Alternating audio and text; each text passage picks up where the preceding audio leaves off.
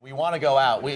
Access unprecedented for us today. Very exciting to be able to now bring in Chris Hemsworth, star of Rush, and Cheryl Boone, of course, the president of the Academy, joining us this morning. And Chris, I want to start with you. Quite an honor to be asked to step to that podium, even in the pre-dawn. What's your initial reaction then to all the nominees?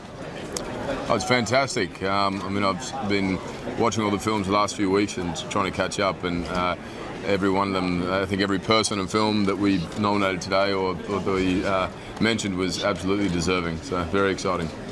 You know, go right ahead. No, please. You know, Chris and Cheryl Boone, you get to make or break dreams as you say those words. What's it like to have those words come out of your mouth and know how much it means to the people whose names you're speaking? Well, you know, it's a very, very exciting morning for everybody. And there's a lot of enthusiasm in the room. And it's been a tremendously wonderful year in film this year.